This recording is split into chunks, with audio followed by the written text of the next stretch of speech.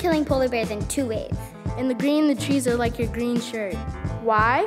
How would you like to go to a beach and you can't even swim in the ocean because it's filled with oil? They make us extremely sick.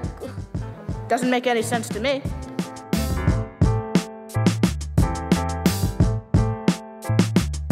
But this time, his spell didn't work. But for Japan, it was tragic. The bomb hit Hiroshima. We remember the physical podium points by calling them PPEG. Let's find out what they are.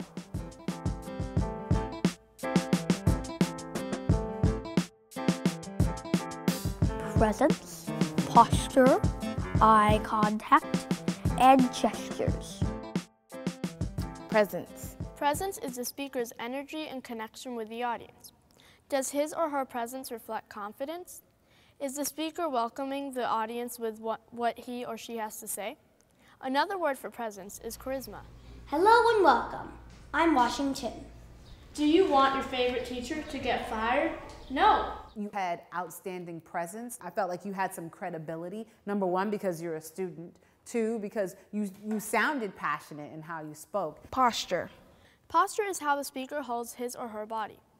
It is most effective for the speaker to stand up tall with knees relaxed and shoulders down.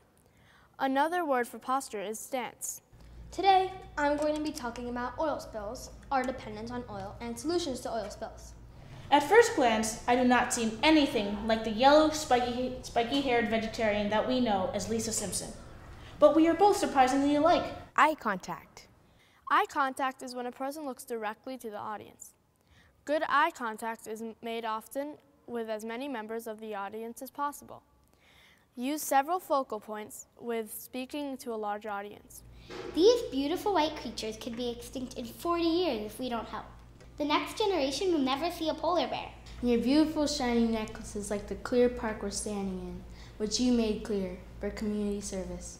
Gestures. Gestures are when a person uses motions or body movements in a speech. Good gestures are rehearsed intentional and help emphasize a point. Lots of kids don't really prefer school lunch. They want pizza, ice cream, chips. I hear that you are making a lot of lists. I hear, pizza, candy, you're listing things. Those are great opportunities for gestures. You can do a nice sort of, just counting off. Some people do this. But something where you can kind of count off, that's always a fun gesture. It kind of breaks up the ideas and helps us keep track. You can help stop global warming by recycling, turning off the lights or electronics when you're not using them, or even getting a hybrid or an electric car. You are at risk.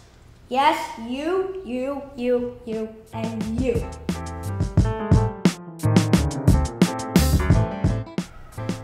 That's as far as I learned. That was good.